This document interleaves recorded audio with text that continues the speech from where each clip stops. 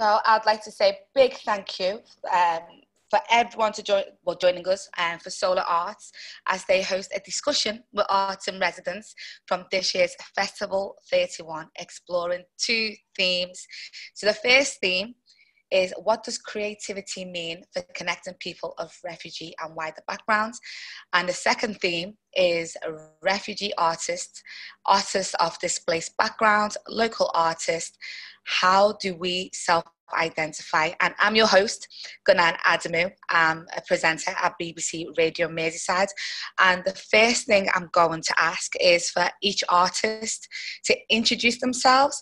So I'm going to start with my left, I think, and I have Dorota. Dorota, can you introduce yourself and the name of your art piece?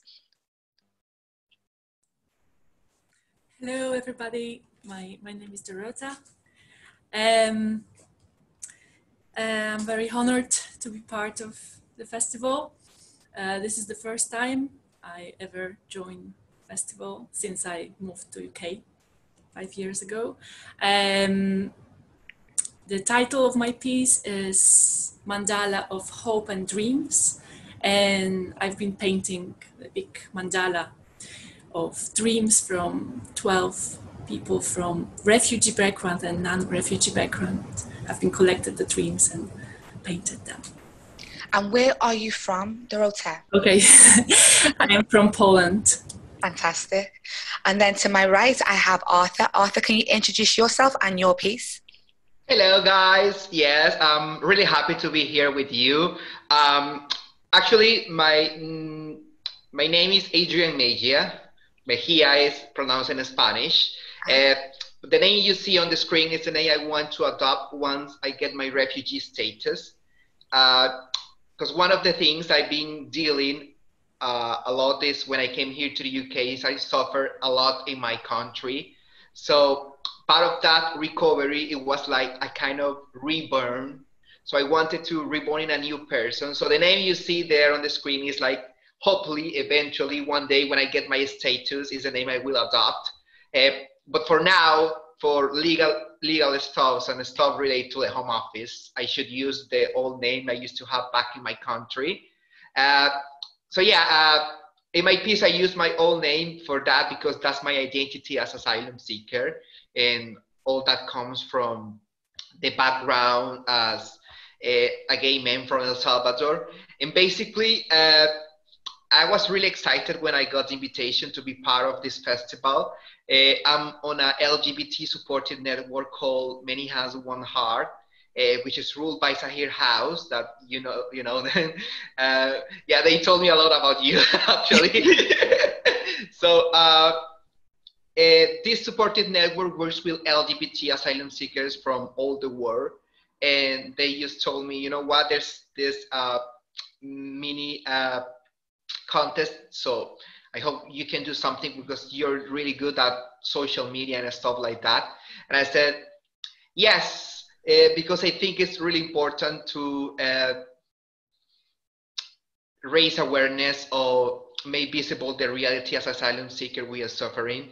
I'm glad I got the courage to stand up and say this is what's happening to me and this is what suffer. But there's people outside, a lot of asylum seekers that I know, they've been suffering a lot during this pandemic. They don't have a voice for many reasons. So I just wanted to put there outside what I've been through all these days so people can know there's different realities to this pandemic. And next to Arthur, I've got Karen. Hello, thanks, Milan. I'm Karen Wynn. I'm a sort of new role for myself, sort of, this year. I'm a community worker and artist based in Toxteth, and I've actually worked with Festival 31 in the past, but as a kind of practical coordinator type person. And I do a lot of work as an artist and as a performer, but it's particularly great for me to be working as an artist with Festival 31 this year. My piece is called Dismiss. It's a kind of 6-7 minute video piece, and it's based on reflections of the work that I've done with refugee and asylum seeker communities in Liverpool over the last 20 years. Yeah. And next to Karen, I have Nina. Can you introduce yourself and your art piece as well? Hello. I'm born in the UK, and I made a piece of work about living in the countryside. So I'm a brown-skinned child of Indian migrants who I didn't meet until my adult years. So I had this exile in the British countryside where I know the land and I know everything that lives there and grows there really well, but I'm always treated as if I shouldn't be there. So there's this sort of blockage in rural areas that people are not expecting to see brown-skinned people there. So I wanted to try and think about that, but because it was lockdown, I couldn't go anywhere. So I had all these little film clips from in my phone that I had already. And then I used a recipe of my auntie's, and I got my friends to pour 10 kilos of basmati rice through my hand. And then I got some more friends to translate the recipe and a story of a picnic, which the story of the picnic kind of links us all together, because it seems that everywhere in the world people like to go and take some food and eat it somewhere else and have a picnic. Because lockdown, there's lots of picnics because you can go and eat with your friends outside, but you can't go in a restaurant or go around their house. So I put the picnic in, and I got my friend, well, Bashaka and I have a mutual friend called Veena Ladwa, the dancer, and she did some translation for me. And the painters, the Singh twins' auntie, Auntie Charanjit, did some translation. So it turned into like, it was a lovely adventure for me. And Washington Buckley, who works front of house at FACT, I gave him the fee to try to edit the film because I don't have a computer that works very well and I don't have any editing software. So it was shared like a picnic. And under Nina, I've got Ebain. Hi, my name is Ebain Nowo. I'm really glad to be part of this Festival 31 again. I have been participating, I think this is the third time I take a part in this festival. I'm from Burundi. I'm an artist. I am a former architect back in Burundi. My piece of work I did is called Isombe. When I came here in the UK, to the UK back in 2015, one of the challenges was cooking, because where I come from, we have that habit, not as a man, not cooking, so we had some people to cook for us. So it was really challenging for me to get where I buy food, what type of food I can do, even though I haven't cooked since when I was a child. I was in my family. When I got married, we had somebody in our home to cook for us. So I didn't get any opportunity to cook or to shop. So, which was really hard for me in the very, very first days. So when this comes, it came across that struggle probably I could share with people. Probably when they move to one country to the other, they have different experience. For example, they don't get recipe, they don't know where the shop are. So this struggle made me feel like I can share with other people how to make one of Burundian favorite food, which is called Isombe. So I did it with my wife, because when my wife came over, I was able now to go to shop, and we came up with combining different ingredients to make a new version of Isombe. So I hoped that piece of art probably could also not help only refugees, but also people in a wide community to experience new kind of new dish. And yeah, I was happy to be part of this. Thanks. And next to Obain, I have Bisaka and Ali. So I don't know who would like to go. Bisaka, would you like to go first? I'm Bishaka, and now you can hear me, but I will not take long. Just because you're hearing me, I'm not going to talk forever. We made a piece called Splash, which is about color, and absolutely loved making it. I was born in Calcutta and came to England as an adult. And after coming here, suddenly I found that I have lost my identity because I had quite a different dream of England. My mum was here and I have heard about England from her as a child. And that was a dreamland, a fairyland, where there are shops where they sell chocolates and biscuits of all kinds. I thought it would be just like a place like that, a fairyland, but it wasn't. And when I say I lost my identity, I felt that when I was in India, I was staying in this street, I was going to that school, I was so-and-so's sister, I was so-and-so's student. So I had all those identities. After coming here, I kind of found that I don't have any identity of my own. So it has been quite a long path to go through that. And then I came to work with Merseyside Arts, which was an arts organization. And through that, I found an identity as myself, as Bishaka, doing dance work. So in a way, it has been something like losing an identity and gaining it back, recreating it again. And that has happened through arts. So I value that very much. And it's actually one thing that I miss most is the family. And I think through art, by working mostly in collaboration, I have managed to build a new family for me, which is growing all the time. So I'll stop here and I will ask, in that sense, one of my family member of this wider art world, Ali, to say the rest. Ali, over to you. Okay, I'm Ali. I think I'm unmuted. You can give me a thumbs up if I'm great. Thank you. Yeah, Bishaka is kind of extended family, really, and I think I'm an artist, a poet, a writer, and a teacher. And you may be able to tell from my accent that I'm not born in Liverpool, but Liverpool has been home for about 25 years, on and off.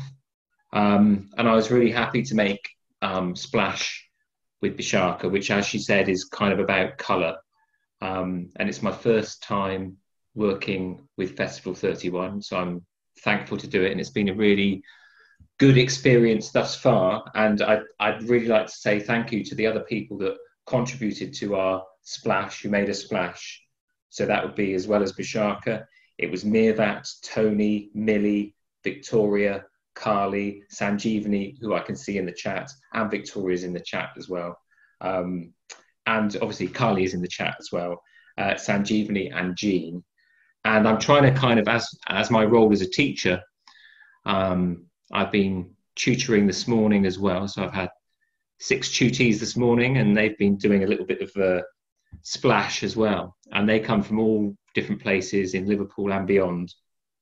So if you follow the hashtag Festival31, you'll be able to see some of the younger people of Liverpool who make Liverpool their home. So far, I've had Mate, Mohammed, and Maddie. They don't all begin with M, but other children, other young people that are contributing to their memories of colour and how it impacts on them will be Olivia, Lottie, Alex, and there'll be others as well.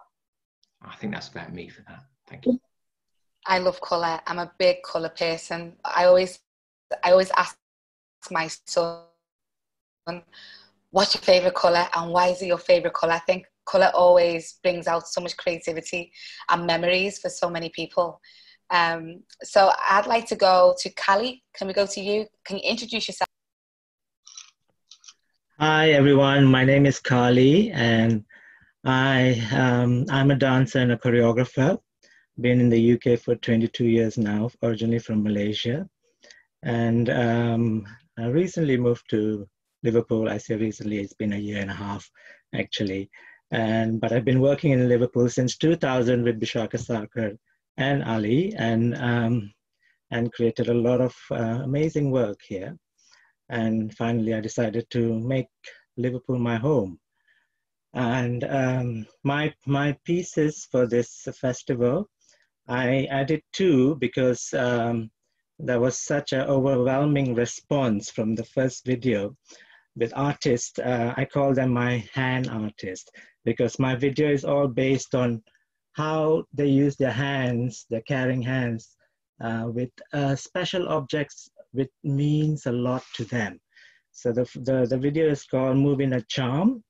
So their charms, using their charms and how they feel connected to it, since nowadays we don't have the opportunity to touch anyone because of the isolation.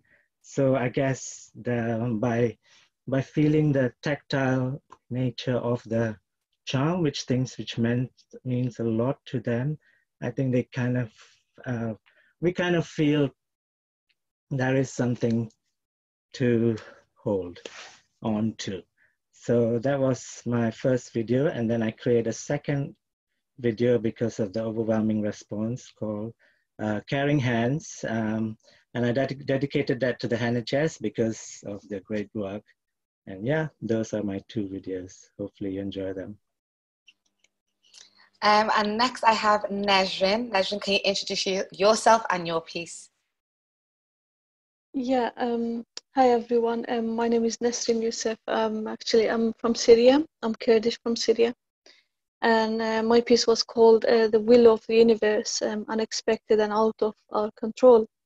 Like everyone is in this situation, you know, with the coronavirus, just came to my mind to put this little video and poem of myself and my cousin.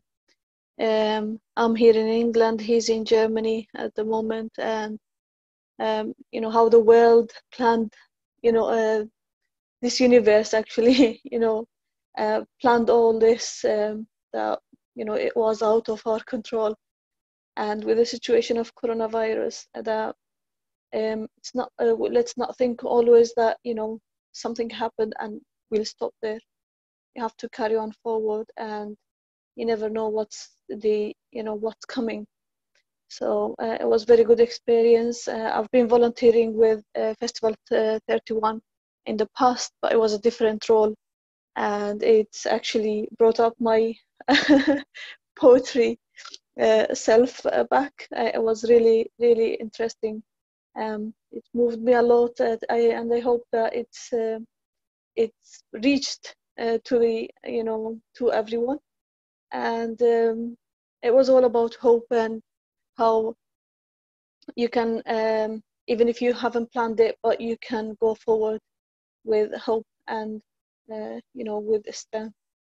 So thank you very much. It's amazing that you say that about the universe, because I said to so many people that a lot of us have asked for this without even realizing. We've asked to slow down, we've asked to take stock, and now the universe has forced us to take time, and everyone's panicking, but it's out of our control. We just have to ride the wave and see what happens next. We'll see it in a positive way, you know. So I definitely agree with you on that. There's nothing we can do. We just have to ride the universe and see what happens. Next, I've got Becky. Can you introduce yourself and your piece, please? Oh, hello. Thank you all so much for being here, and for yeah, everyone's work was so beautiful. I loved it all, honestly. It's a real joy to be a part of this festival. This is my first time as part of Festival 31. My name is Becky. I'm from Liverpool. And And yeah, my piece is called 31 Letters in My Alphabet. And it was initially came from the idea. So I used to work in Anfield Road Primary School, which is a gorgeous primary school, and they have a lot of children there who are from refugee backgrounds, and a lot of Romanian children, and there are 31 letters in the Romanian alphabet. And the reason that I knew that was because of my time at the school and meeting those children and stuff. And yeah, it just kind of stemmed from I'm a writer and actor and a facilitator as well for children. I facilitate children's drama and things like that, and writing. And yeah, just kind of stemmed from, I guess, my own fascination with how many languages there are in Liverpool and how rich that is. And I wanted to try and kind of explore the idea that there's a uniqueness and an identity within each language. And yeah, I worked with a couple of the families from the school who I knew to create a poem which they felt would represent their identity. And then also Solar were kind enough to put me in touch with a couple of people as well from the Roma community, Alexandra and Sammy, and they did the same thing. We facilitated them creating a poem, and we basically held a couple of workshops which sort of investigated the similarities and differences between languages. We played games where so one of the games was, I'd say, here's 5 Scouse slang words, can you guess what they mean? And then in return, they'd sort of say to me, okay, right, whoever got the most points within the family, they'd pick 5 words from their language, and then I would then have to guess what they meant. So it was quite humorous, and yeah, really a lovely way to kind of share and connect through that. So yeah, I'm really grateful to have been a part of it. Thank you.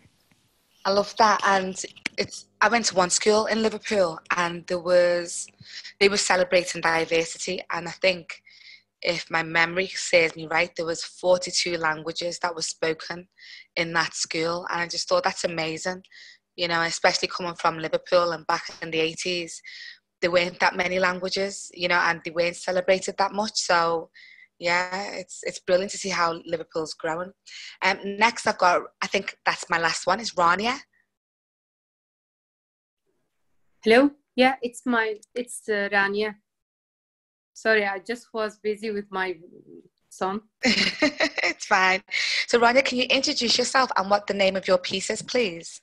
Okay, my name is Rania. I'm originally comes from Syria. I'm Kurdish. I have been here around 5 years, and I graduated as an architect, but unfortunately I couldn't work as an architect, but I was volunteering with different architectural offices, and I joined Festival 31 a few years ago.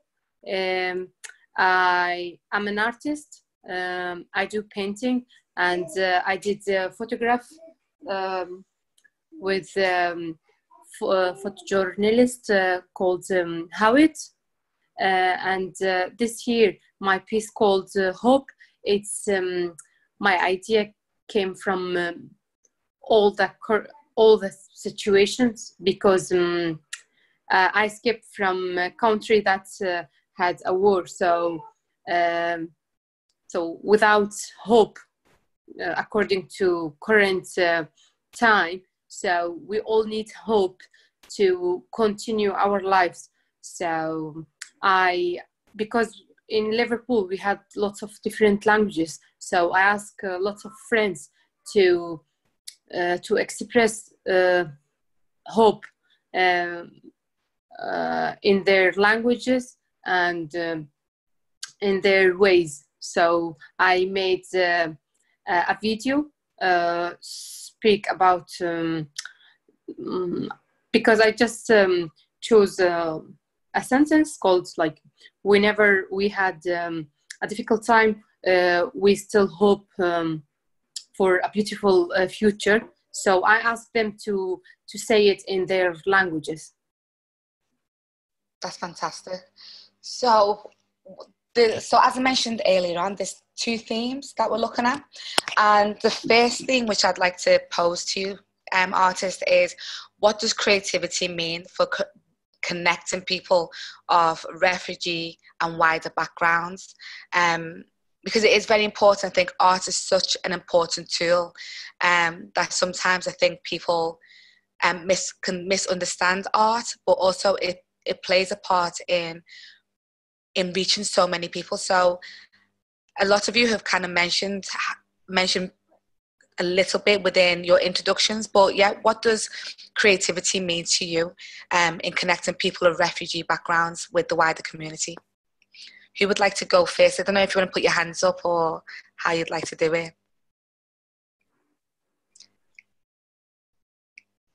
Don't be quiet now. I'm going to go. Hi, Arthur. Yeah. So, well, I think it's something I could talk a lot, but I'm not gonna be long. As a gay guy and a member of Many Hands One Heart, through arts, we've been having a lot of events when people from different backgrounds or different cultures, they share or they express themselves, how they live their sexuality in terms of how they live like gays from different backgrounds, you know. We got some events that sadly this year for the corona we didn't have it. Is the International Day Against Homophobia and Transphobia, and it's on the May 17th. And on that day, we put like kind of multicultural show, showing different stuff from different regions. But what I tried to point is like some people, they think being gay is the same everywhere, you know. And in this case, through arts, we can say, you know, in our countries, we were not allowed to be how we are. We are not allowed to be free. So through this piece of art, through this performance, through this song or through this dance, we can express ourselves and show people how we see ourselves back in our countries, but at the same time, how we see ourselves now. I'm not sure if that makes sense, but it's like through art, we can express things that normally we can't do as refugees. And what I tried to point is like some members of Many Hands One Heart, like they don't have like good knowledge of English, so they cannot stand up in front of the audience and do an amazing speech telling all the stuffs outside. But rather than that, they can just stand there and play a song and say, you know, this is a song back from my country and means a lot to my country. Well, we're gonna make it now gay. We're gonna make it like LGBT. So it's good in that way how different cultures, they can be colored with the rainbow, and cultures that usually doesn't have LGBT stuff outside, they can be colored with that rainbow colors. Yeah, I love that. So speaking, it speaks volumes, isn't it? With it kind of links into Bisaka and Ali's piece around splash and colour and the importance of colour, and the funny conversation that I had with a friend around even just the new rainbow when they introduced the black and the brown into the rainbow flag, and there was some people who were like, what? I'm happy with the flag just the way it is, but it meant so much to, you know, to the ethnic minorities that wanted to also be represented, to show that actually there's other parts of the gay community, the LGBTQ community, that you don't get to see as much, or are not visible to you. So yeah, Abain, can I come to you? You know, because yours is about food and dishes. I love food. So how important was it to show, you know, this dish and share this dish to people? Yeah, I thought that it was very important, especially I can see this in angle that being a refugee and in this situation of coronavirus, everybody had been held at home where he was isolated, or some people were very busy at work, but on some, with this in a situation, it come at the intention where people need to stay at home. They had some people who could provide food for them, they eat in a restaurant, but at home then they had to find a way of connecting with their relatives or their loved one. So this I thought, in terms of when I came to England, it was really, really hard for me. And I found that this, in a way, the community as well, this can be very helpful because food, eating healthy is very important, and learning new dish, it can be also important in life-changing as well. So that was an inspiration, and I think if somebody can adopt this approach also, it can be helpful for their life. And you know, I came to the UK when I was 3 from Nigeria. And one of the ways that my mum tried to educate people in our street about who we were was through Nigerian food, you know. And I remember the first time she made pounded jam with okra. And when you cut up the okra, it's got like a slimy consistency. So the children go, oh, what's this? And then that was a way of us educating them on where we were from, and they wanted to know more about who we were. But they enjoyed the Nigerian food, absolutely loved it. I was going to ask as well, for any of the audience who would like to ask a question, could you inbox, where there's the group chat, could you send it to Rebecca? And then Rebecca will be able to send it to me. Yeah, is that okay? Would anyone like to add on that? How important, you know, your art has been in connecting people? Oh, Karen. I think just following on from what Arthur was saying, and also the food thing, my main artistic practice is as a musician, and it's really, really common for people to say music, it's an international language. It's like I've worked with a lot of particularly Senegalese musicians, and you can just sit with people and not have any common verbal language and be able to create a connection. And I've always thought as well, you create connections with people faster when you work together, when there's like a common goal. And I think actually that counts probably for all of the artistic mediums that, you know, yeah, okay, music is one that people say this is an international language, but food, likewise, is an international language. Painting, all of these artistic and creative means allow us to really communicate on quite a deep level, but without necessarily having any other kind of common ground that we know of, or that, you know, that we found. So it's a way of transcending any of those other the inability to communicate verbally or in other ways, I suppose. Yeah, Bisaka.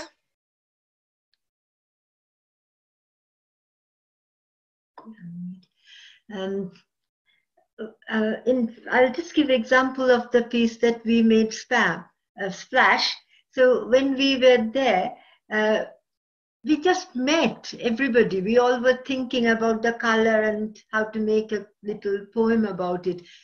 And so it was so easy to connect. You know, we didn't think about let's connect this one to that person, or let's have a big introduction. Our commonalities really came through. Because we were all thinking about the same thing, just to create something. So art, in my experience, often brings people because you don't question about the person, their individual things so much. You just give something where, and especially if you choose to work in that way, everybody can come and contribute in their own ways. I also think as well with art, it tells a story of that time and how people were feeling in that moment in time. And one of the things I've always loved doing is any countries that I visit, I love to see the art. I love to go to the gallery, and I've learned so much about history just through art pieces, and as Karen mentioned, and music as well. You know, so that's, I always find that it's really educated me in those times and those countries, and you know, and civil wars, and you know, and changes in history and policies and stuff. So it's been a really important tool for the world to understand. I want to go into how do we self-identify using artwork? Dorota, let me come to you.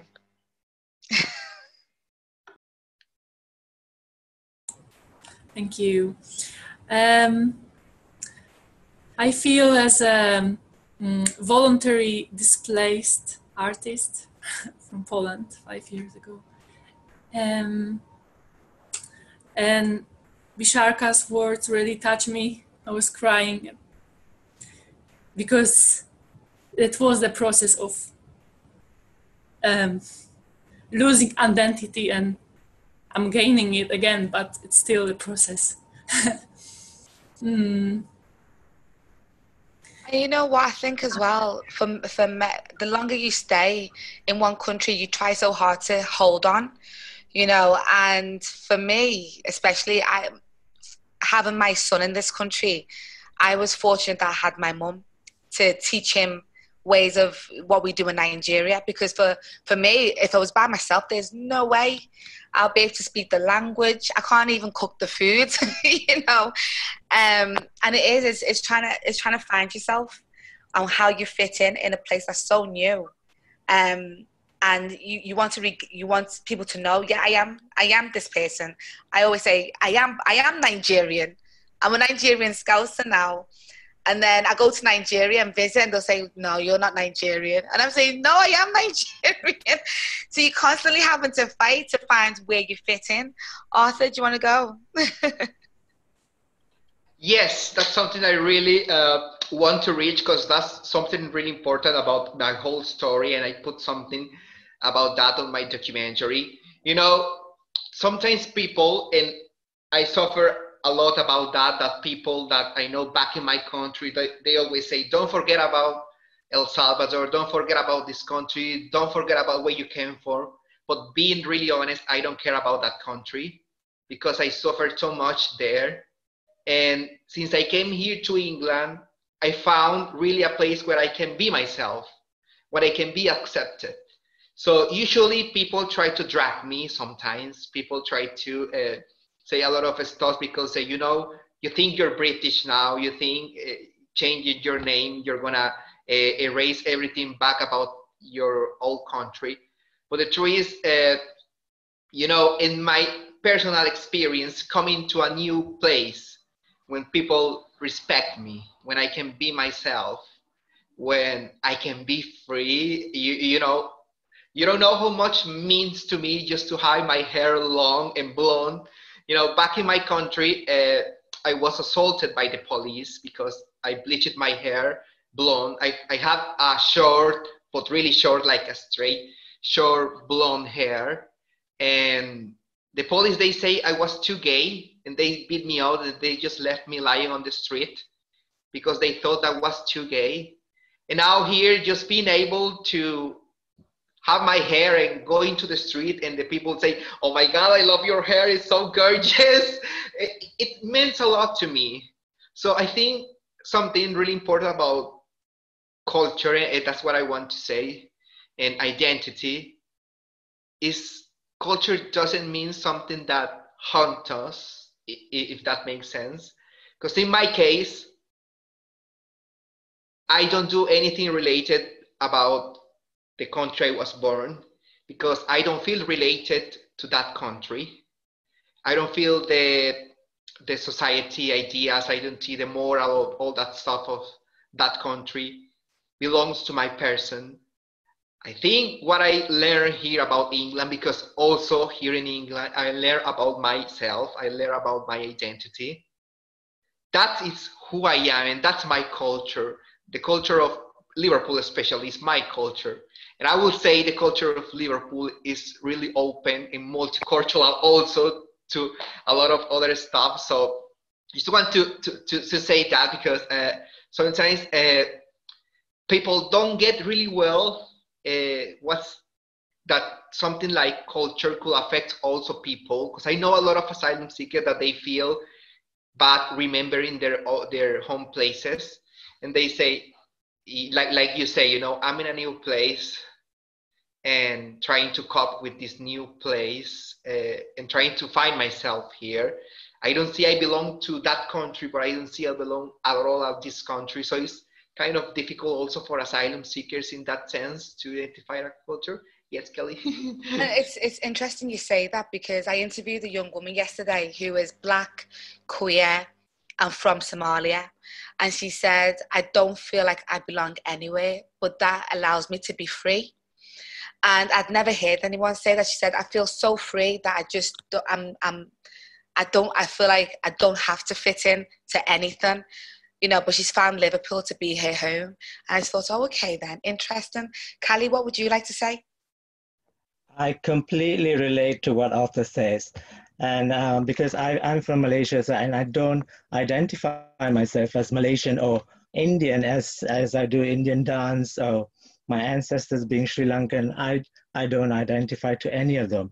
I believe and I identify myself as a human being. And I don't believe in segregation. We are all same as human beings. So that's me, yeah. So in terms, but you know, there must be something in your background, your culture, your history that has, you know, interpreted or allowed you to interpret your art in the way that you have done. My art is always evolving because I am very open-minded with my dance, and I accept a lot of different styles. I don't get hooked onto one particular style, especially coming from an Asian classical dance background where you have to focus on one style. But I broke all that and became very flexible. So I'm very, very adaptive and very open-minded. So yeah. Yeah. I want to go to Nina. Can I come to you? Because you said something interesting earlier on about, you know, finding yourself and your heritage and where you belonged. Has art allowed you to do that, or was that a journey you were going on anyway? Very much so, because where I grew up, I had very low status. I was in a small village in North Gloucestershire in the 1960s and 70s, and so it was quite a rough, directly racist, very pro-colonial environment. So I made a new world for myself using art. I just made the world I wanted to be in. I literally drew it. And then when people saw the drawings, they were like, oh, look, you've drawn these plants and look what Nina's done. So then I realized I could not only be allowed to be there and not get thumped, but I could be admired for this thing of making a new space with drawing. And so that's how I think about culture, really. Is, of course, there's classical forms of music or architecture or any form, cooking even, there's the classical form. But if you have some ingredients, you can always make a brand new thing. And so that's what I think cultural workers are doing. They're making the future, they're making a brand new thing. And then the audience have to decide if they want to look at it or not. But they can't judge it against another. Or whether actually, to me, some people do, they say, this isn't like proper art. You've made it with felt pens.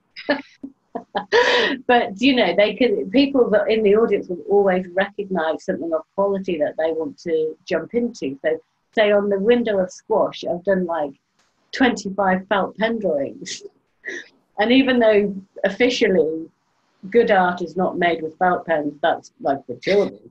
But if you use them and you can make this new world and say, look at this another way, it's just been my saving. If I hadn't had that capacity, I really find it hard to imagine surviving. And also, other people's culture, whatever it was, became available. So Black American music, Nina Simone, people that were singing and writing in a radical way, they enabled the survival of huge numbers of people, particularly actually people that write in English, so writers from the Caribbean, Yes, Naipaul, or, you know, a number of poets, Grace Nichols, lots of people that were using a language that the only language I can speak is English. I put the other languages in the film because that's part of my exile. I'm exiled from the language base of the group of people I'm perceived to belong amongst.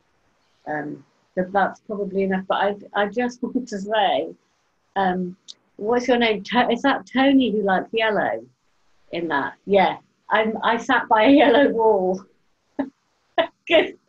because Ali said you like yellow. So I'm glad you're here because I made yellow for you. I've got a yellow bathroom. Well, I say it's mustard. All yellow. Yellow's a good colour. Thank you, Nina. Rania, can I come to you in terms of, you know, how you self-identify and, you know, if that has translated into your artwork? Because I know you, as well as Nejran, have had quite a journey as well. But I want to come to you first. Okay. I was saying about how do you self-identify and has that translated into your artwork? I came from a country that we have a difference, what's called difference. In my country, there is different languages. There is people from different background, but was like, I can say like we had a racist a way to like in my country it's wasn't you are not allowed to speak your mother language, like you are Kurdish. So if I'm in school, so wasn't allowed to speak in Kurdish. So if I did so, it was like illegal, you know.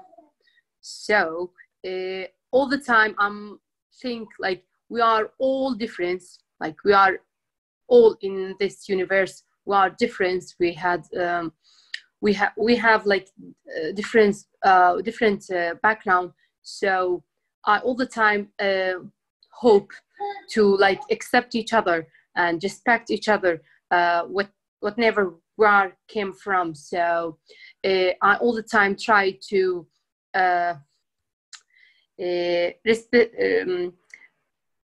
respect difference, like the difference, respect different mind, different people from different background, because in my country that wasn't like wasn't allowed to be have like I'm Kurdish, so I don't read and writing. I'm just speaking and listening. So it's like something like I all the time try to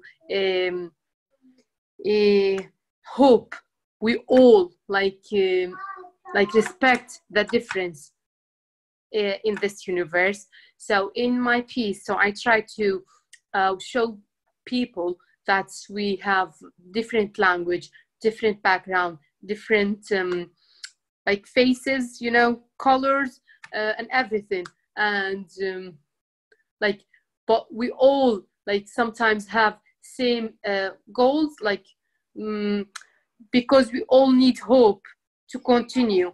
So my idea came whenever we are like different people and different like we have different background, but we still, there is like big lines in this life.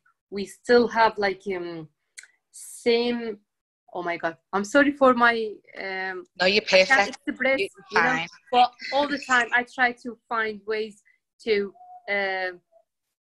show that we all different, you know. So we have to respect, we have like to accept each other. That's all the time. And like when anybody listen to that video and see it, say, so he will see or she will see how different faces, people, colors, even like languages, tones, because these tones makes like a harmony between, you know. So that's my piece. No, that's brilliant, and I totally echo what you say. You know, we always said that Liverpool was the world in one city.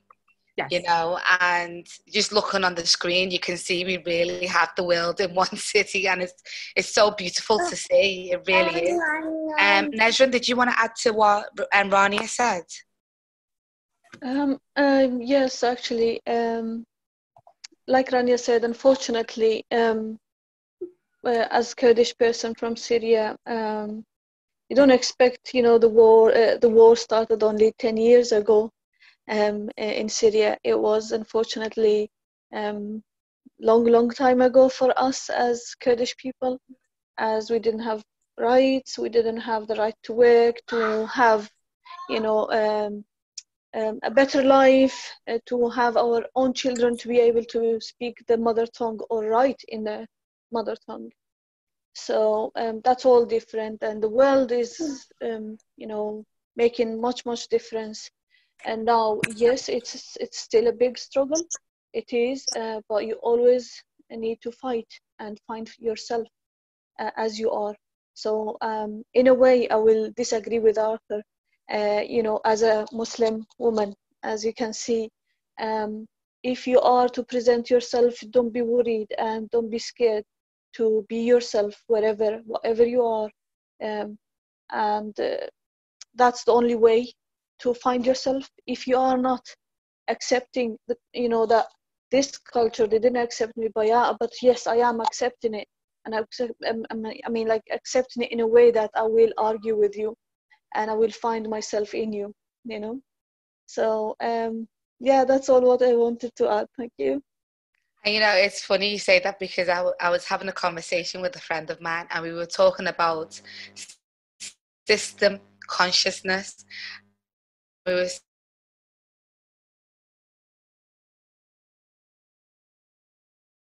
saying so you have to, you can only make change from inside. You can't make change from outside. So yeah. Adele, is it time for questions? It is. Hello, I've come back in again. Hello everyone. It's been really interesting to listen to. And I've also come in to, I'm kind of going to dip out again, but I feel like I'm like a little kind of like just coming in and giving a bit of information and going out. It is. And Rebecca and I have had a chat, because you can when you're muted and non-videoed with each other. And we were just thinking that we're quite a nice sized group, really, with the artists and audience together. We wondered whether people just wanted to, if it's okay with you, Ngunan, people from the audience just wanted to kind of raise their hand if they wanted to ask a question, actually, for you to be able to facilitate that rather than having to wait for questions to come in via text. So how would you feel about that, Ngunan, to facilitate in that way? Yeah? So a bit more of a free-for-all, so feel free to put your hand up. And I saw a few nods, so you know, so it'd be nice to get those nods, you know, to ask some questions. So I don't know, should I go to Horst? You saw, you look like you wanted to say something during that discussion. Well, actually, no, I was just listening, because, you know, it's Becky made me aware of this Q&A session. And the Festival 31, because I'm actually from Austria, and I just found it interesting that the idea to use language to try to communicate with each other between cultures. You know? So actually to use a foreign language to communicate between different cultures, I found a very interesting idea. And the thing is, what also interested me is because I've been observing for quite a while now the situation in the UK, you know, how it is now with leaving the EU being one thing that obviously many people were not happy with so many people coming from abroad. You know? And it's not, I thought I would really very much like to hear first-hand account of it, other unless than just listening from some news on TV or reading something in a newspaper. I thought that might be good to hear some first-hand relations, and I had this, and it was really interesting. And for instance, the experience or the impression that Arthur said that he doesn't relate anymore to his home country because he wasn't himself at home, and he could be himself now in a foreign country, which is a bit weird, but I'm of course happy he found a place where he can be himself.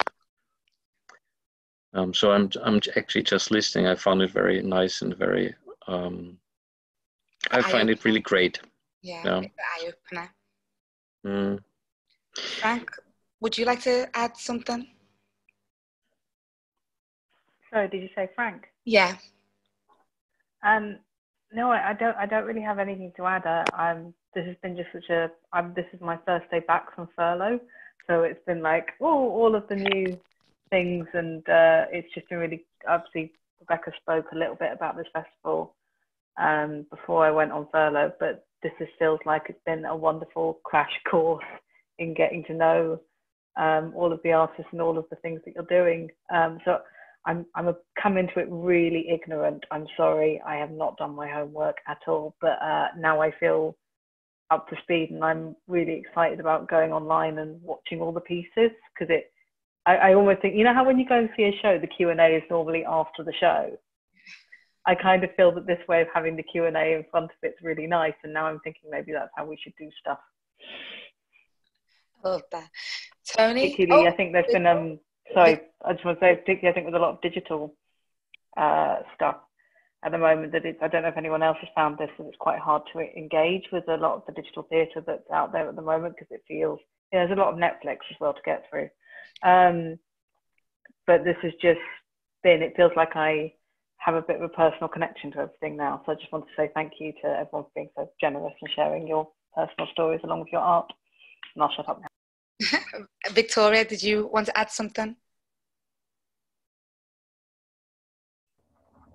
Yes. First of all, I want to say hello to everyone, and to the Kurdish people here. I want to say Choni.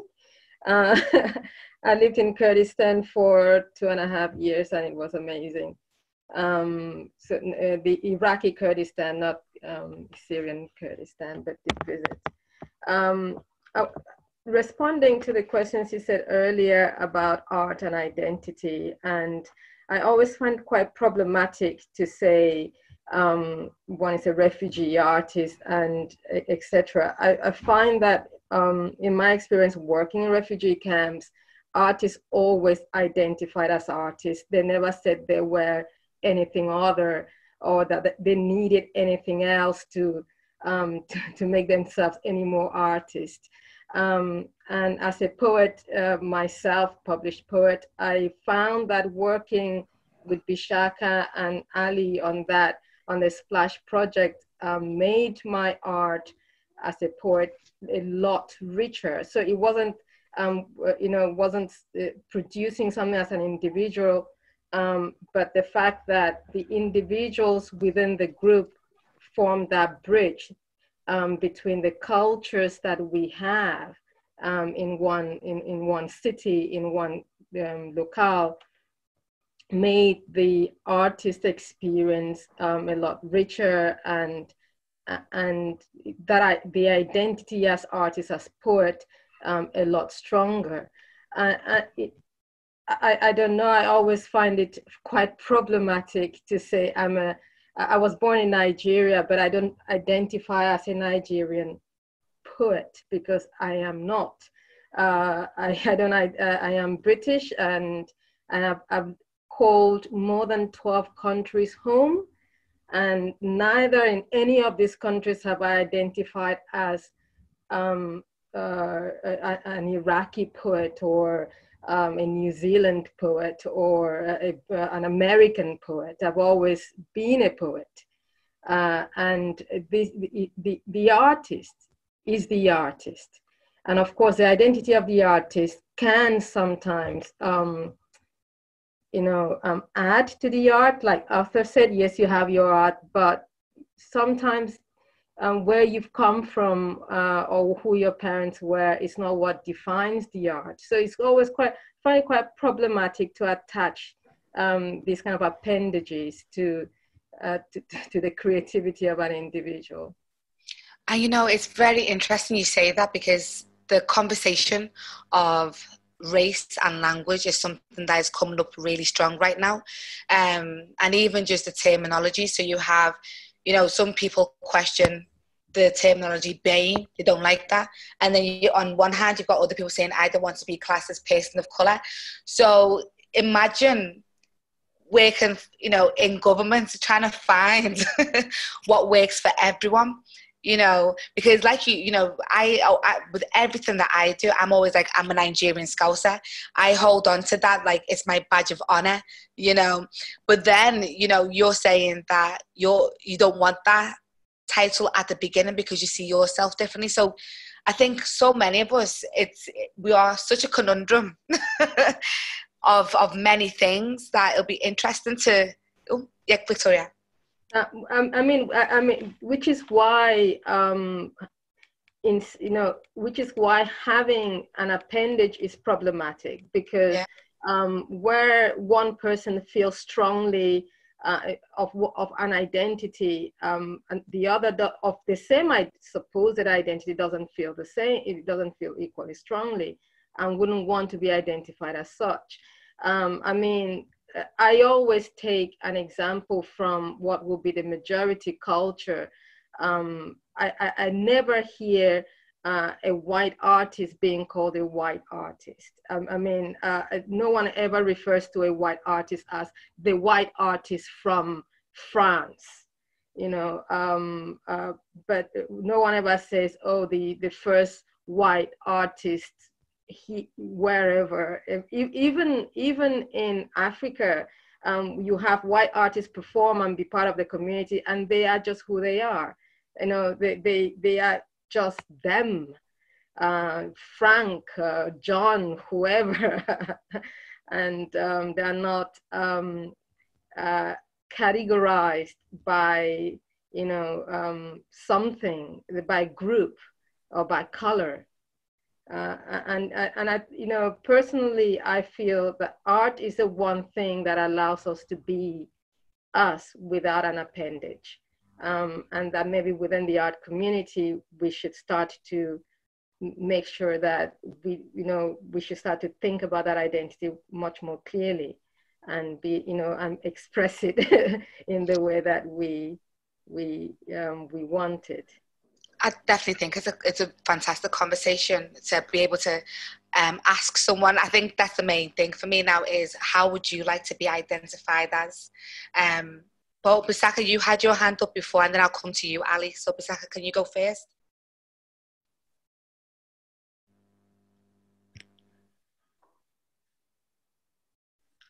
Shall I come?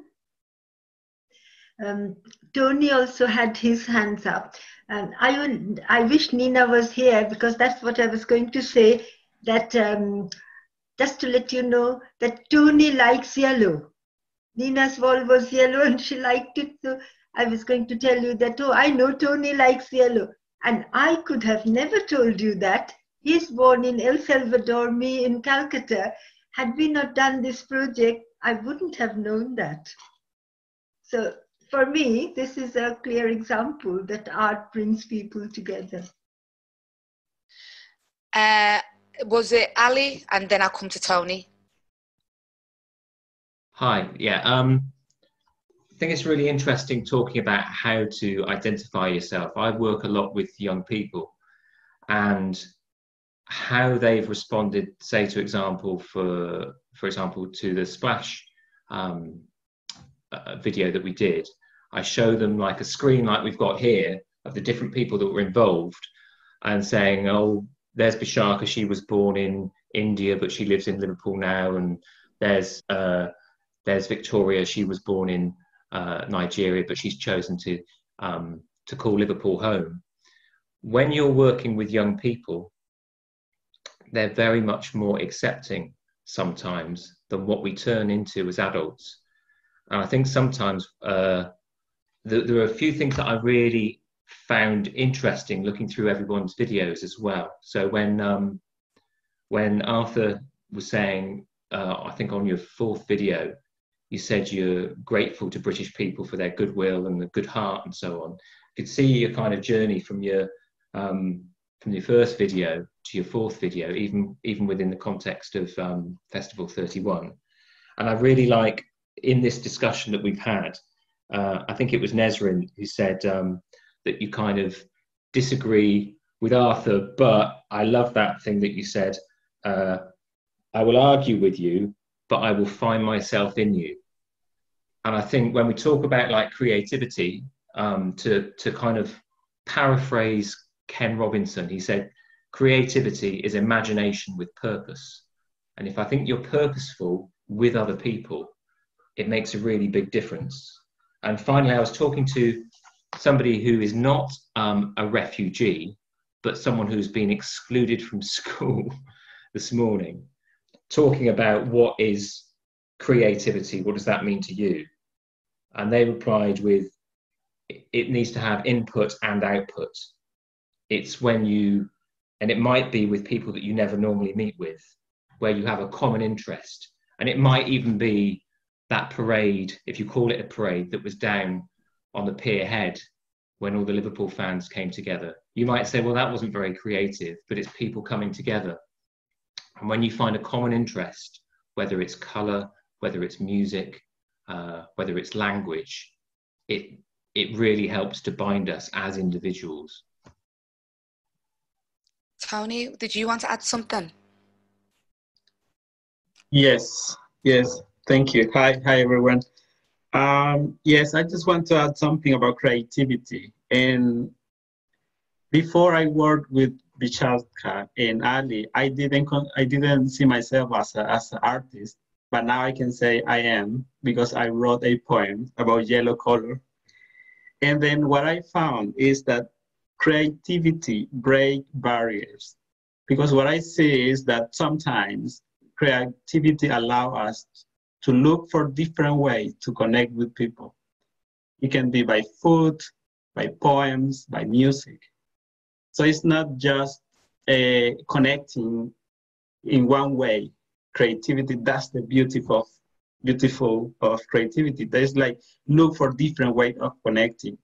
And when you connect with people, you can show yourself as you are. And that's another important thing. Because what I can see now, how I see Liverpool is like a garden, different colors. And the color is what makes beautiful the garden. So that's how I see the creativity. And that's how, in talking about Festival 31, last year I was part of the organizing team. And what I found was that spaces like this allow us to connect with people and to really go ahead of what you see, the faces, is go deep in person and show that music, thought, and that's how we learn about different culture. I really was very grateful when I met Nesrin and I was asking about her country, and you know, it's beautiful, and that's how creativity, that's how I see creativity. Thank you.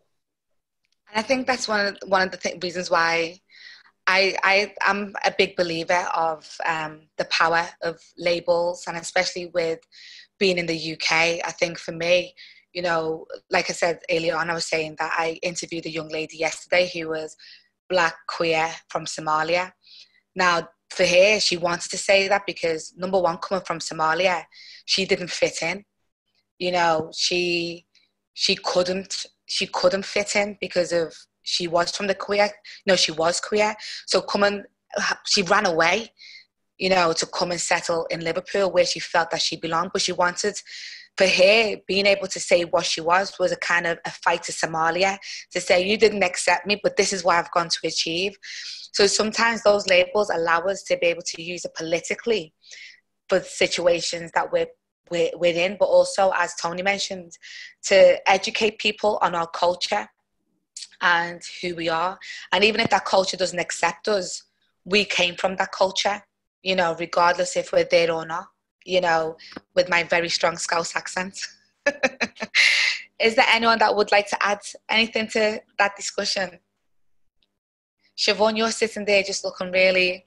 You know what, I'm just taking it all in. I'm just like, I've been listening loads and found it really, really interesting. I've done a lot of research in the past and written about being a member of the Irish diaspora. So yeah, I found it really, really interesting, and I would love to know more about the festival, because like Frank, I came to this like this morning. I just basically saw a tweet and was kind of like, oh, I want to see that. I want to know more about it. So I'd love to know like where I can like look at all of the works and that kind of thing. That would be great.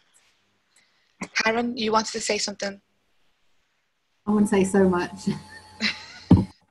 Just there's so many interesting things have come up, and I'm just gonna like in response to Horst. I love where I live. I love the richness that the diversity of LA and Liverpool bring to my life, and the different people that I work with and learn from. And I do find that in terms of those prejudices that maybe what I perceive to be prejudices that lead people, for example, to want to leave the EU, it's always people who haven't experienced living in a diverse community. It's always people who, you know, the people who might say, I don't want, you know, people do say, I don't want asylum seekers living in my community. It's people who've never really met them and been able to get rid of that label. But having worked with Festival 31 in the past, 2 points. The first being, people very often say to me, but there's not like a big community of refugee artists in Liverpool. Why? And I say it's not, it's because actually people are artists first and foremost, and actually quite often maybe they access support from organisations that work with refugees at the beginning, but once they're able to start settling and establish, they leave that refugee label, that identity behind, because actually that's not who they are. They are artists, or their mothers, or their architects, their care workers, whatever, but people don't want to be defined by that part of their lives. And but the other then contrasting difficulty about leaving those labels behind is that if you want to reduce prejudice and bring people together, you have to start from the label. So you have to kind of say, well, okay, come and meet these refugee artists. You meet them, then you can forget the tag of refugee. But it's a really difficult meeting point, that kind of the labeling. It's like super tricky, and I don't know what the answers are, but I struggle with it myself in terms of doing that kind of work that brings people together to get rid of the difference, but you're bringing them together because the difference exists. I don't know if that really makes sense. Oh, it definitely did. Mm-hmm. No, absolutely. I think if I might add something, being from Austria, or exactly from Vienna, you know that Vienna for 600 years was the center of the Habsburg monarchy. So there was all these people from the crown lands from Austria. They were coming to Vienna. So Vienna was a melting pot of nations for 600 years. And so if you look at instance for my name, Rebening, my family name, this is a name that, if you know it, it comes from Slovenia. So one of my great-grandmothers came from Slovenia. Another one came from Poland. Another one came from Hungary. So if you are, I'm now in third generation living in Vienna, my family, but still if you go one generation further back, then you end somewhere. And so I found always, you can always learn something from another culture. Yeah, so it doesn't matter whether it's black or whether it's Czech or whether another country, there was something which I could take home, which was something I said, okay, that's something now nice. I want to integrate this into my personality, into my life. So that's how I see different cultures, different religions. I think you can always find something worthwhile for you, whoever you are, queer, not queer, straight. The differences make your lives richer if you allow that, of course. But I want to come back what you say. You need some kind of a starting point, and the labels. If the label is the starting point, then it's good. But you're right. You should come to a point where the label is then not important anymore. So that's the goal, or that should be the goal. Yeah. And if the label is necessary on the way, then it's fine. Okay. Oh, and Victoria. I was going to say, is there scope in the future? I mean, responding to Karen, the question you were mulling over, how do you approach these things?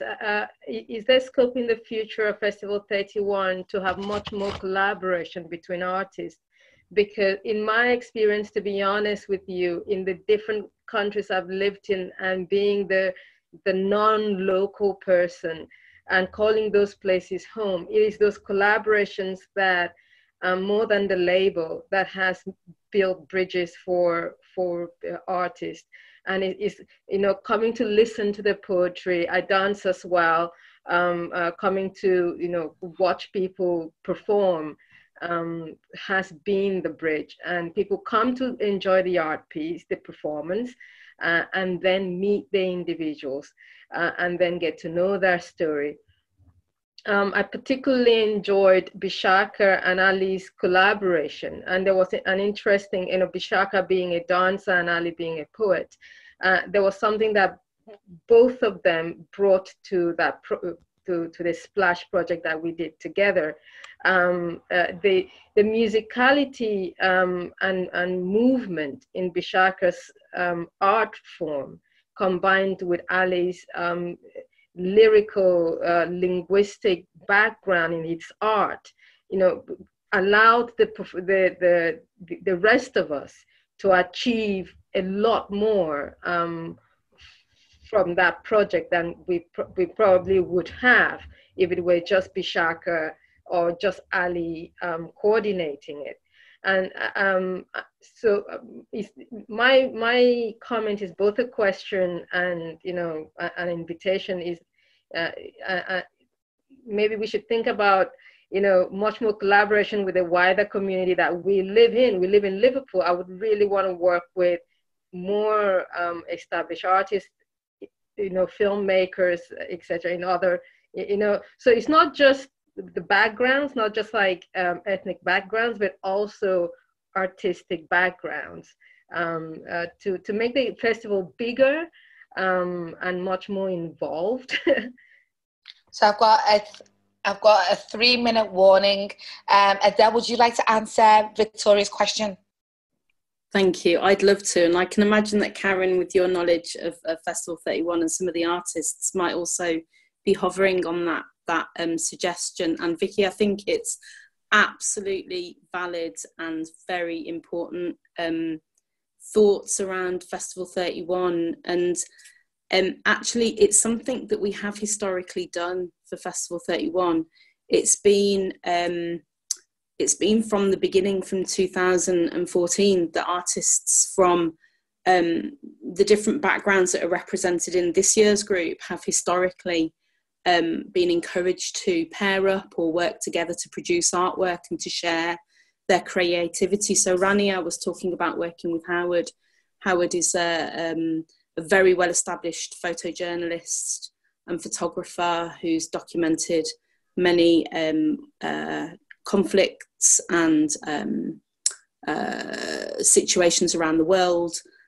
They worked also with Nesrin and with other people to produce new pieces of artwork. And Bishaka has actually mentored and worked with people. And there has been that thread through Festival 31 over the years I think to put it into context for this year, we didn't have the budget for that longer term collaboration, that it's quite in depth, and it takes a lot of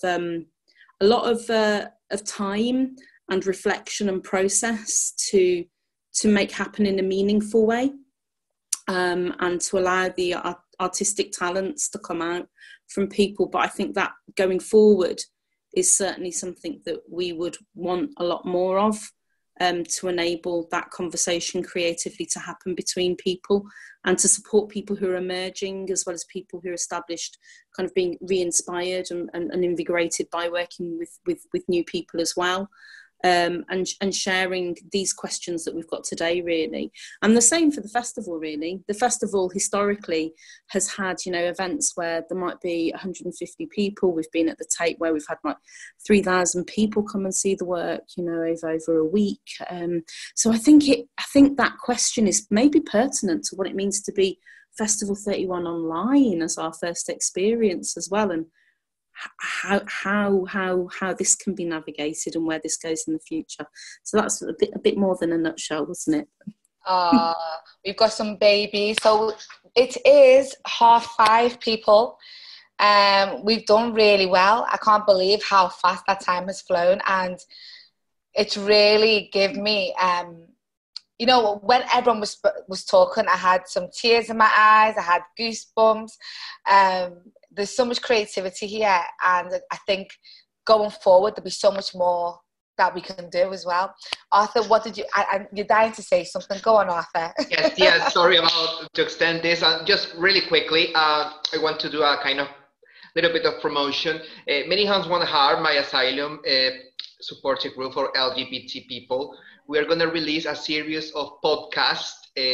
It's a kind of interview with some of the members telling their stories back on their countries, some of them telling stories here in England.